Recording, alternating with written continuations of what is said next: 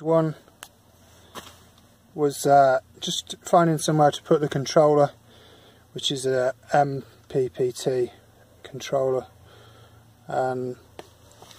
which looks like that. Put it there under the steps. Nothing to it really.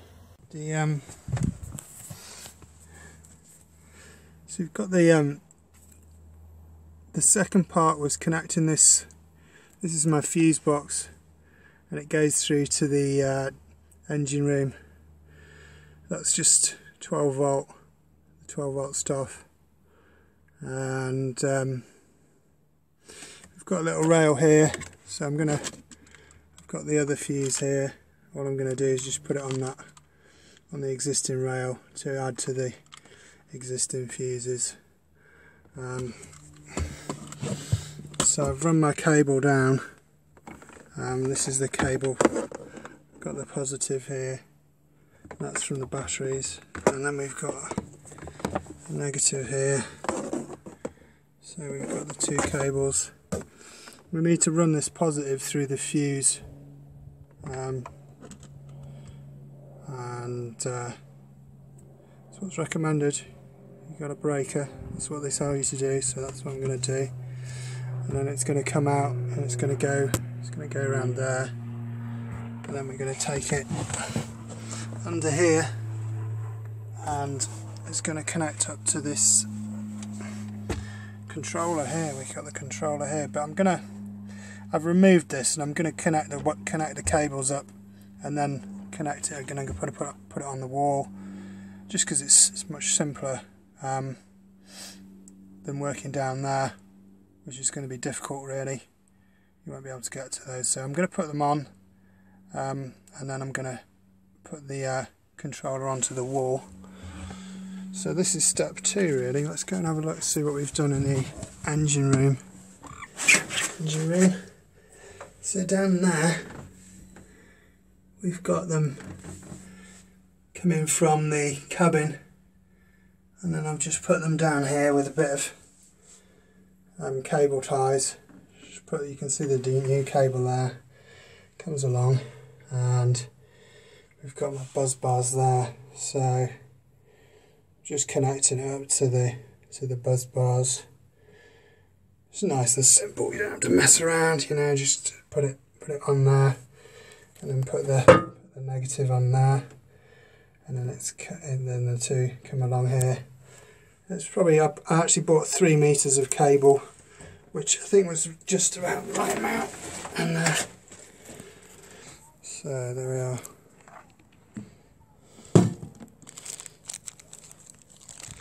So Jenny.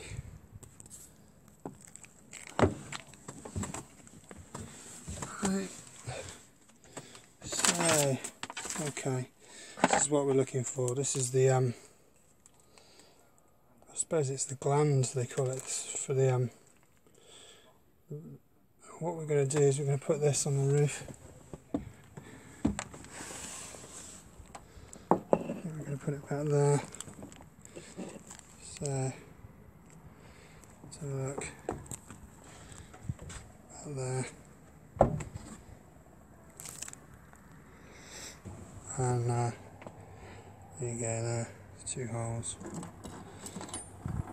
But probably took about an hour to do that. And the person from the next boat down works in Midland Chandlers, brought me this cutting and tapping fluid, because I was drilling away and it was taking forever.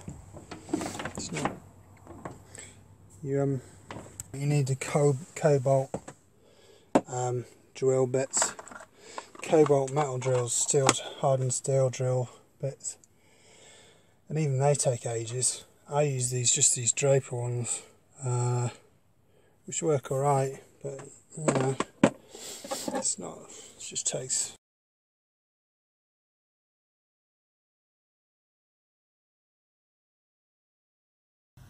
And it comes with a little manual, so I'm just gonna set it up before we connect the panel up. And we're just going to use, this is a flexible panel, but we're not going to use that at the moment. We're just going to use one of the old ones, just a portable panel, just to fire it up and sort of test it out a little bit maybe. Connect the cable from the panels to the gland, which is down here. So this one works alright. We've got a little test. It's the old Renogy or Renology or whatever they call it. And that works alright. So we're just gonna get the right distance of cable. We come with this kind of 1 meter long cables there. I'm gonna just connect them up, and I'm gonna connect it in parallel with the Renology one, so that when I want to, I can take that other one off and just have the ones in the middle on their own. So the next job is connecting the panels up. So we've got to cut the cable. Got to look at the cable, and basically you've got these different items. This is a crimp tool, so we're going to crimp, and we've got the MC4, the solar cable here, and we're just going to get, this is the end, obviously the end of the cable. I've already measured these out, so we've basically got the end of the cable there, and what we're going to do is we're just going to crimp this thing on. So we've got that there. We're just going to crimp it on with the crimpers, so it goes on like that. These two connectors here, they were both the same length, so I had to cut those and crimp and put the new MC4 connectors on to get this cable, and then run it along the rail just to make sure it was the same length roughly. You can't get it the same length completely, but it's within a metre. So I'm going to put some more connectors on the end of that. That was used. So that's just some MC4 connector cable, solar cable, standard stuff. I think it's about 4mm or something, and then I connected it up to this, which is the gland. And so we're going to go and just have a look at the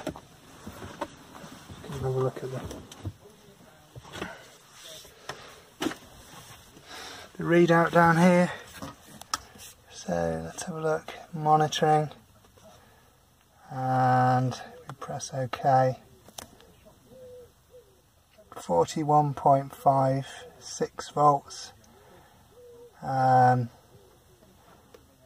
we scroll through a little bit. Load, that's when you put a load. We don't do that at the moment. Well, that's the controller, just to check that it's functioning as it should.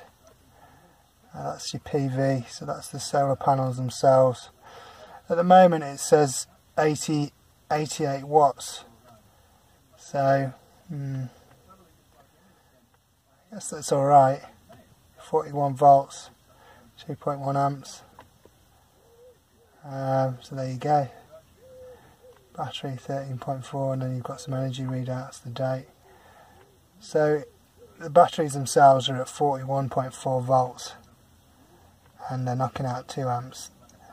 The fridge is on at the moment, which has got a bit of a drawer on it. So that's it for connecting them. So that's step 4. And yeah, it's gone okay. Step 5 is actually attaching them to the roof, which is going to be the final step. And obviously before you do that, we're going to have to make sure that the lengths are correct before we start to put in solid stuff. So yeah, that's step 4 done, and I'm just going to wait a little bit, and then once I'm happy that everything's alright, then we'll just fix them permanently to the roof. Just going to stick them down now. There you go. This is, just the last part to put the secure them to the roof. So I've got the Take this off. No, I'd leave that on. You'll never be able to read it. I don't want to read it. Somebody else might though. The glue's behind you there on the. Just want to grab the glue.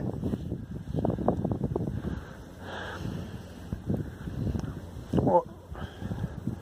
It's alright, I've taken the cap off already. Do you want me to do it, or are you going to do it? You do that. I don't want to do it. Alright, I'll do it. You're going to film me then? Film me doing it. I have to turn it around though, that's it. So we're just going to do a little, I suppose we'll do... In about 1/4 of an inch. Yeah. Doesn't need a lot, does it? I think we just need to make sure they don't blow off in the wind and stuff. So.